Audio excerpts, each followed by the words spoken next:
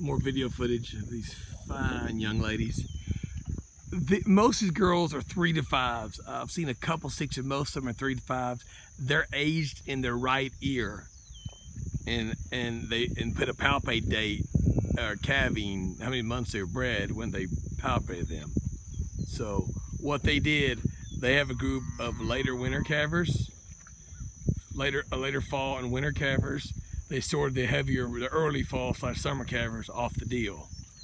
So these are the early fall / summer calvers here. They're all basically they're Brangus, a few Brafords in here, a few Baldies in here. The quality's gonna be good. You know, if you got one of these, there's 5 or so of these nice Beefmaster cross yellow cows. You know, she's 3 years, probably a calf by now. She was a 3-year-old when they palpated her. 7 months pregnant when they palpated her, I'm sorry. So she probably has a calf somewhere.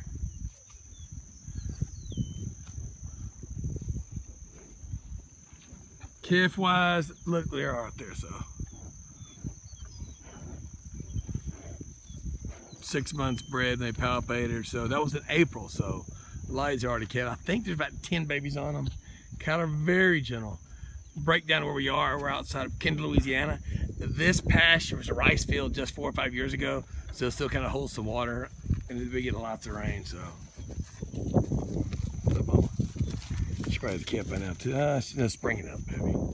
Again, looks like there's about 10 babies on them. They had Angus and Charolais bulls on them so far. There's about one yellow baldy calf over there off that black baldy cow, so Charolais daddy.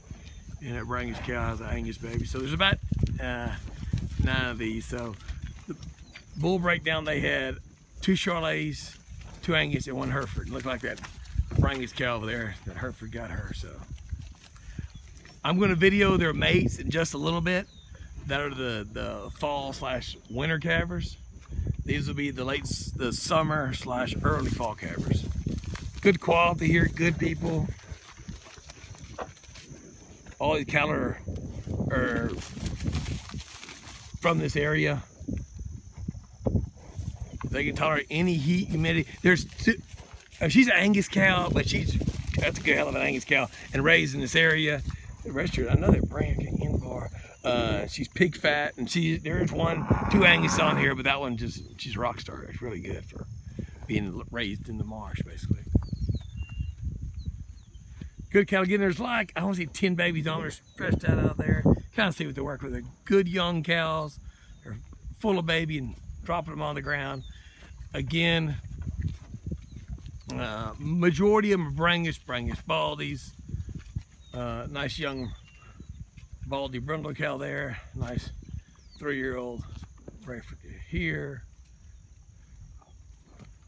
And I'm sure if somebody just wanted the blacks, I'm sure obviously there's a load of these heavy breds and Brangus pairs here. A guy can just take those, I'm sure. So good cattle outside of Kendall, Louisiana.